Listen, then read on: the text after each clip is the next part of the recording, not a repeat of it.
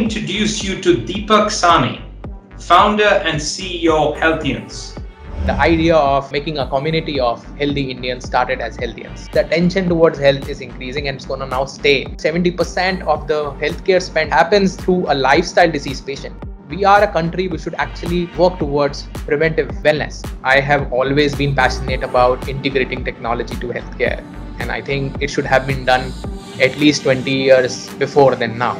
We have hired the most number of people, I could say, during the lockdown time. I think the entrepreneurship is the thing which can actually bring a lot of economies back, and we should definitely encourage this. You need to be really passionate about what you're going to do.